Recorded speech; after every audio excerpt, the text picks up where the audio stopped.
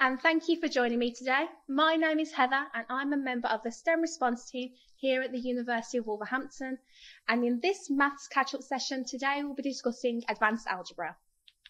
So firstly we're going to begin with algebraic fractions, and the first section we're going to tackle with algebraic fractions is simplifying. And to simplify, what you simply do is cancel the fraction. So you do this by finding the common factor in the numerator, which is the number at the top of the fraction, and also the denominator, so the number at the bottom of the fraction. And you divide this by that common factor. Remember, you may need to factorise the fraction first, and we discussed how to do this in the first algebra session. So if we look at this example here, we have 36ab to the power of 5 over 27a to the power of 2, b to the power of 3.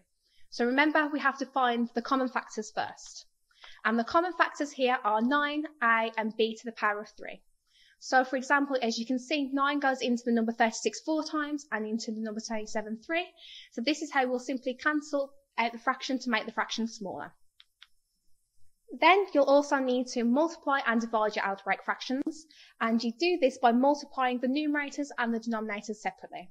However, if you are dividing, you need to flip the second fraction upside down first and then you multiply. So if you look at this example here, we have x plus 3 over 2x times by x to the power of 2 over x plus 3 cubed. So firstly, we need to cancel out the common factors. So as you can see here in this fraction, the common factors are x plus 3 and x. So we'll cancel those out first. Then once we've done that, we can go ahead and multiply the numerators and the denominators separately, which leaves us with x over 2x plus 3. Now let's look at an example for division. So as you can see here, we have x squared minus 16 over 8 divided by x minus 4 over 2x. So remember, first we need to flip the second fraction upside down, so we'll do that, and then remember to change the symbol sign so it goes from division to multiplication. We need to factorise the fraction. Remember, we said we may need to do this, and then you need to cancel out the common factors. So as you can see here, the common factors are 2 and x minus 4. Once we've done that, you can see it leaves us with x open bracket x plus 4 close bracket over 4. So now this is a bit where it's your turn, so please feel free to pause the video here and have a go at working through these two equations here on the screen. It doesn't matter if you get it right, it's all about you just having a go and learning. And when you're ready, press play and we'll show you the answers. So, did you get your answers right? Hopefully you did, but if you didn't, not to worry, simply go back through that section of the video and have a go again. So now you'll also be looking at addition and the subtraction of algebraic fractions. And to do this, you need to focus on the denominator. If they have the same denominator, that's great, and you can just continue with doing addition or the subtraction. However, if they are different, there's a few things you'll need to do first. You'll need to find the common denominator, and this is the lowest common multiple of the two numbers or multiple numbers that you have. You'll need to rewrite each fraction by multiplying the top and the bottom by the same thing, and you'll need to make them into one fraction by either subtraction or addition. So if we look at this example here, we have 3x plus y over 2 minus x minus 2y over 7. As you can see here, both the denominators are different, and the lowest common multiple of 2 and 7 is 14. So we need to rewrite each fraction with a denominator of 14, and then we need to multiply the top and bottom fraction of the first fraction by 7 and multiply the top and the bottom of the second fraction by 2. So once we've done that, you can see now we have 7 open bracket 3x plus y close bracket over 14 minus 2 open bracket x minus 2y close bracket over 14. So you can see here that the fraction has changed to make them the same. Once you've done this, you could then go ahead and do the fraction like it's telling you to do, and the answer you should get is 19x plus 11y over 14. Once again, this is now your turn to have a go for yourself, so pause the video just here and work through these two equations, and hopefully you'll get the answer right. And once you are ready to continue, press play and then we'll see the answers. So here are the answers for both of these equations and how to figure them out. Hopefully you got them right, but if you didn't, not to worry, just simply go back over that little section just there and try again, and hopefully you'll get it right next time. The next topic we're going to be going through is inequalities. So with inequalities, what you need to do is you need to solve them, and you do this by doing the same thing to both sides of the equation. If you multiply or divide by a negative sign, you need to remember to flip the inequality sign. So if we look at this example, we have 3, open bracket, 6 minus x, close bracket, is greater than or equal to 12. So firstly, we need to get rid of the brackets. So we multiply these out, and that will leave us with 18 minus 3x is greater than or equal to 12. And the game of this really is to get x by itself to find out what x is. So obviously, we need to subtract 18 from both sides. And this will leave us with minus 3x is greater than or equal to minus 6. And again, we need to get x by itself, so we need to divide each side by minus 3. So this will leave us with x is smaller than or equal to 2. We also have quadratic inequalities, and these are a little bit different as they contain a squared term, like a quadratic equation. And these usually provide two solutions. They either provide you with two sets of values or they provide you with a range. So if you look at this example here, we have 4x to the power of 2 minus 14 is less than or equal to 2.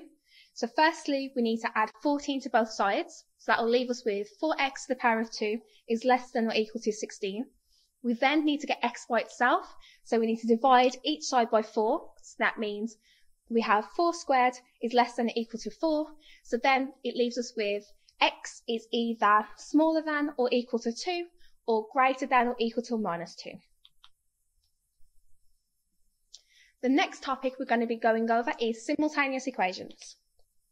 In simultaneous equations, you may need to use elimination, and you do this when the equations are linear. So you need to find the values of the variables which will make both equations true.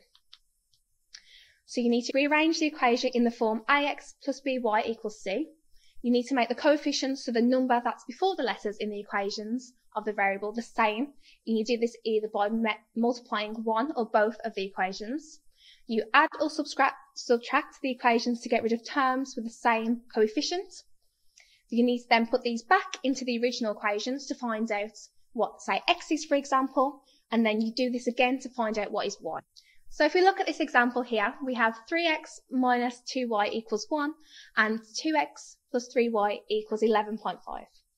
Firstly, we need to label each equation, so we'll label one equation 1 and the other equation 2. We need to make the coefficients of one of the variables the same, and we'll label these with new labels. So we'll then label them 3 and 4. So as you can see here, we've made y the same. So for the first equation, we've times 2 by 3, so we times the whole equation by 3. And for the second equation, we times the 3 by 2, so we times the whole equation by 2. Next, we need to eliminate the y's to find out the value of x, and we do these by adding them together. So this will give us 13x equals 26, which means x equals 2. We then put this x value back into one of the original equations to find out y. Again, you'll check your answer by putting all of these values back into your equation to make sure that you have worked it out correctly. In simultaneous equations, you can also use substitution, and you use substitution when one equation is not linear. So you need to rearrange the linear equation to get the variable by itself. You substitute this into the quadratic equation. You rearrange this into the standard format. You put the values back into the linear equation and find the other variables, and you put the values back into the quadratic equation at the end to double check your answer. So if we look at this example here, we label each equation 1 and 2 again like we did last time, and we substitute 1 into 2 and create this as a new equation, calling this equation 3. Next, we need to rearrange this equation to make it a quadratic equation like we said previously, which leaves us to figuring out that y equals 3 or y equals 1. Now we need to substitute y equals 3 and y equals 1 back into the original equation, so we've gone with equation 1 here. So we figured out that x is equals minus 1 or x is 3. To check these, we'll put all of these figures back into equation 2. So as you can see here, the solutions are x equals minus 1 and y equals 3, and x equals 3 and y equals 1. Now it's again your turn to have a go, so pause the video here and work through this equation, Again, it doesn't matter if you don't get it 100% right the first time, it's all about you learning, and when you're ready to see the answer, just press play. So this is the answer to the previous question. Hopefully you got it right. If not, just simply go back over the bits we've just discussed and hopefully you'll get it right the second time. The next topic we're going to be discussing is proof. So with proof, it simply states that you can write any even number as 2x, you can write any odd number as 2x plus 1, you can write consecutive numbers as x, x plus 1, x plus 2, etc. You can show something is a multiple of a number, such as x, by showing it can be written as x times something. You can add, subtract, or multiply integers, and you'll always end up with the integer. So for example, prove the difference between any two even numbers is always even. So we have 2x and 2y. So 2x minus 2y equals 2, open bracket, x minus y, close bracket. And this would leave us with x minus y. So 2x minus 2y equals 2n, where n equals x minus y. You can also use this to build up your argument. For example, prove the result of dividing a rational number can be any other rational number is also rational. You can also disprove by finding a counterexample. For example, find a counterexample to disprove the following: when x is prime, x plus 1 is prime. And the final topic we're going to be discussing today is functions. So a function is simply when you take an input and give an output. And this is a type of mapping and a set of instructions. And this can either be written as f open bracket x close bracket or f colon x. And both of these simply means that f takes the value of x. The values you put in are called the domain, and the values you output are called the range. A function maps each value in the domain to one value in the range. You can evaluate a function of different values by subbing each into the function. So if you look at this example here, find f4 for the function of fx equals x plus 6 to the power of 2. So we put x equals 4 into the function, and this equals 100. You also have composite functions. When you have two different functions, say fx and gx, you combine them to make a single function, a composite function, and this will be written as fgx. And you always do the function closest to x first. So if we look at this example here, we have g of x equals g open bracket f open bracket x close bracket close bracket. And this will be simplified as g open bracket x squared plus 20 close bracket equals 2 open bracket x squared plus 20 close bracket plus 3, which will leave you with 2x squared plus 43. An inverse function reverses the effect of the original function. The inverse of a function reverses what the function does. And you can find the inverse of a function by using the following steps. You write out the function, rearrange, and then replace. So if you look at this example here, you can see that the x equals 4y plus 12. And we arrange this so it's 4y equals x minus 12. And then we need to find out what y is by itself. So we have y equals x minus 12 over 4. And then the inverse function of x will be x minus 12 over 4.